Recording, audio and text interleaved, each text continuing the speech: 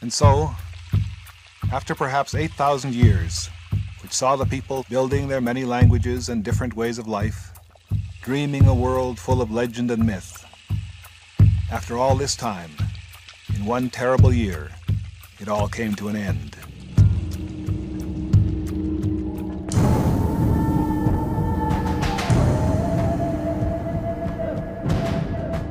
When the horror came to the coast early in 1862, it found the villages flourishing as never before.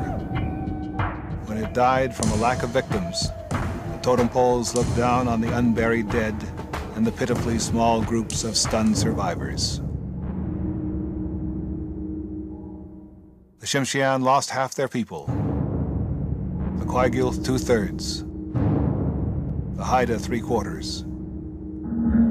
It is one of the world's greatest tributes to the strength of the human spirit that most of those who lived and their children after them remained sane and adapted to the strange new world in which they found themselves, ruled by those intent on destroying all that remained of their essential lives, their languages, their customs and beliefs.